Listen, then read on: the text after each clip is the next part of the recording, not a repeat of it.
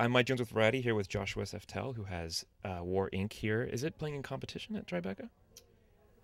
I don't think so. Is that It's it's in the just premiering? spotlight section. It's in the spotlight Yeah, section yeah, there. And its yeah. premiere is Monday night. Monday, April 28th. Tell us what War Inc. is about.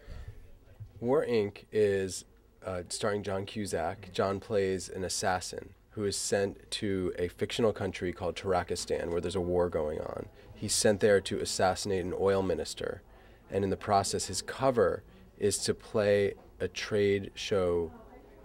He's running a trade show, which is profiting from the war, and in the process, he meets a Taraki pop star played by Hilary Duff and a left-wing journalist played by Marissa Tomei, and then mayhem ensues at that point.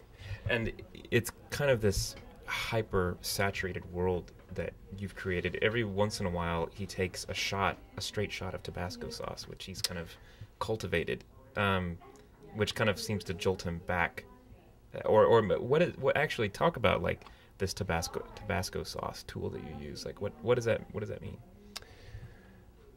The people who wrote this script are Mark Lehner, Jeremy Pixar, and John Cusack, and they have they're great guys, and they have very rich imaginations.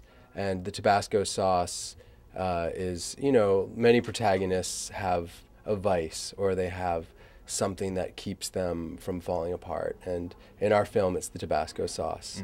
And John's character regularly takes a hit off of this bottle of Tabasco sauce. And when he's really feeling a lot of pain, he takes a hotter sauce. And when things are okay, it's a little bit less hot.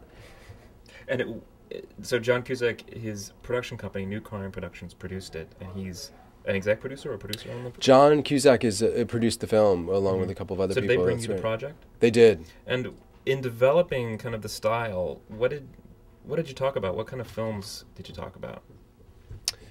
We talked about a lot of films. We looked at a lot of films. Probably the film that came up the most, and this is an ambitious goal because I see it as a really iconic part of the history of cinema, is Dr. Strangelove. That was something that we sort of talked about and looked up at and said, wow, that's up there. That would be nice to get, even somewhere close to that. But it's quite an ambitious goal. Right.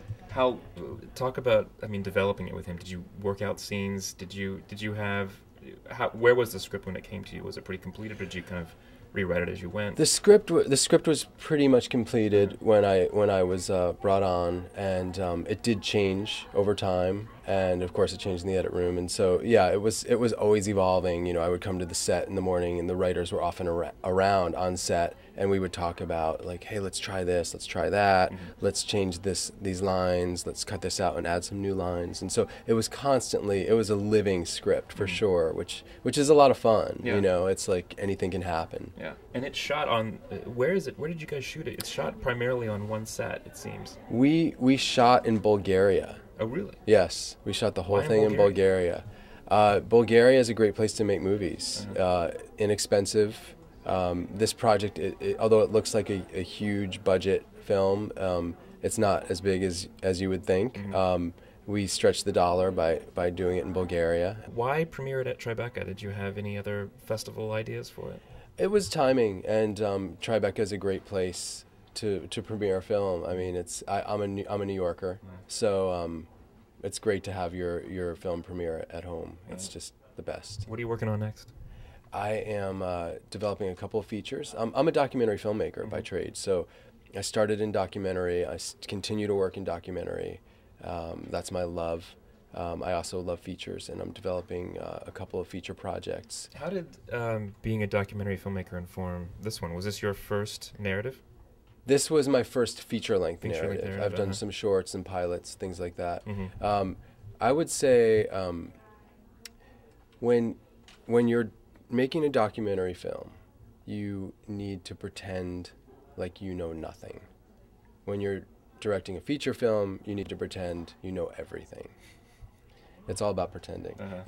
It's what I mean by that is when you make a documentary, you are a fly on the wall. You're trying to fit in. You're trying to win people over to make them feel comfortable.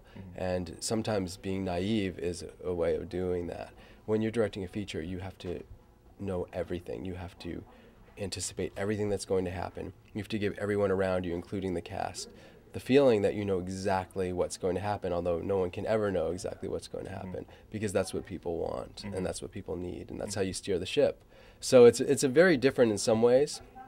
On the other hand, you know, as a documentary filmmaker, I've been in war zones, I've been in hot spots, I've been in back rooms of political, you know, campaigns, I've been following celebrities around. So I've seen firsthand in real life a lot of the things that are in this film.